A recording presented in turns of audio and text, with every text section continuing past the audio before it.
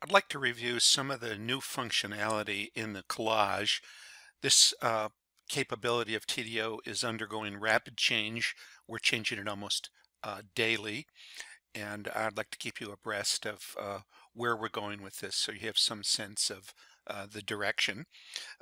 This will be the latest version that I have, 12.246. So this functionality that I'm going to review today is in that version, 12.246. So if you open up TDO, this is how I typically have TDO configured on my desktop. I have the image organizer on the bottom, the acquire page on the right, and then your treatment page typically is up here. And because we have multiple windows, every time you click on a window, it comes to the surface, so nothing. If you have a 4K monitor, this is a very efficient way to work.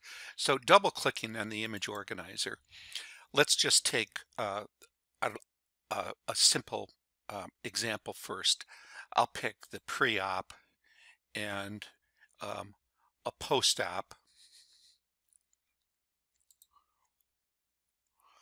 and let's go up to the collage and go to publish. So what I'd like to do is first just review the interface with you so you get a sense of what all these panels are. If I double click on the collage, it comes full screen. So on the left is you have all of your historical collages that you've made, and using your scroll button you can scroll through them. In a later video I'll outline the search function so that you can find other collages by name, or date, or title. Then you have your canvas, this big black area here, and this is all resizable. So if I go down to the bottom border, I can resize that and bring up the functionality in the lower row here. I can resize it here as well. So it's a completely resizable form. I'm going to resize it large for right now. So let's go over just the basic interface here. On the left, you have all your prior collages with a search function. And then at the top, you have collage, add image, add text, and apply template. So in the collage function, you can set your background. You can select the size of the canvas that you want.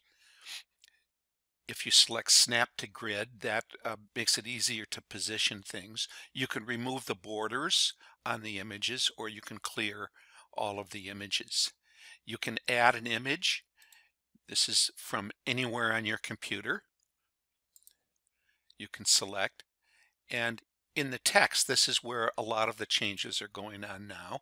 We're going to remove the free text, and we're going to do a real text format, and I'll be reviewing that. That gives you a lot of functionality with the text on your slides. And then you have your template function where you can select how these pictures will go in. And then in a future version, we'll have you be able to make your custom templates and have some saved templates as well. But the existing templates here are enough to at least get you started. So that's the interface. Then on the bottom, you have the ability to publish. You can email to any email in your any email that you have. You can post it to TDO Clinical directly. You can post it to TDO University. You can add attachments if you have some literature that you want to attach. You can save your collage to libraries or lectures, or you can post it to your Facebook. It allows you to put your message here as well as the subject. And when you actually publish it, it'll also let you save a link so that you can attach that to another email. It allows you to embed the images should you want to embed them. So that's basically the interface. And in the next video, we'll actually create some slides.